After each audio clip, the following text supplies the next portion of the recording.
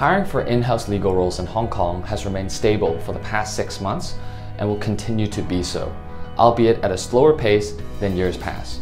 Right now, the main demand for legal roles come from multinational companies and Chinese companies that are looking to take advantage of the current market landscape to bring on Tier 1 candidates to facilitate their long-term growth. There's a balanced demand across junior to mid-level and senior roles from technology giants.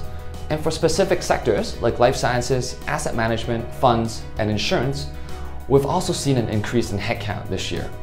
Commercial lawyers will always be in the most demand, with sought-after skills including drafting agreements, regulatory knowledge, and strong stakeholder engagement experience. For roles in the banking industry, lawyers with experience in derivatives, fixed income, and also structured products are still highly sought after. But whatever the tier of roles, Mandarin language skills are becoming more and more crucial as business relations with China continues to increase. Another huge trend is data privacy.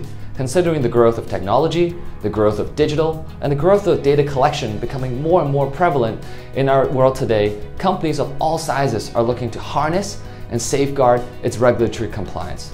To stand out, candidates should consider upskilling their knowledge, acquiring requisite licenses, and attaining specific experience in data privacy. Many Chinese banks and financial institutions setting up offices in Hong Kong are in the process of getting their licenses, spurring demand for local experts to lead and build up their whole compliance section.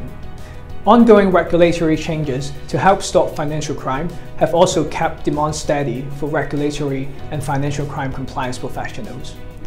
We have been seeing more movement in senior level roles than junior to mid-level roles, as more companies are undergoing restructure or setting up offices elsewhere. For junior to mid-level roles, we see some demand for compliance review managers or assistant managers. In-house compliance experience will be advantageous along with Mandarin language skills and understanding of AML and compliance regulatory requirements across APAC.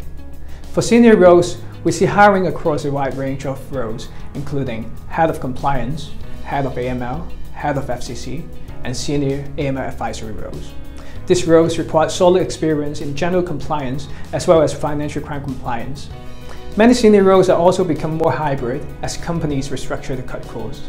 In this highly competitive market, acquiring certifications like ACAMS and AMLP can give candidates an edge in the recruitment process. For more insights, feel free to reach out to me direct, or you can download our inside story of legal and compliance in the caption link. Thank you.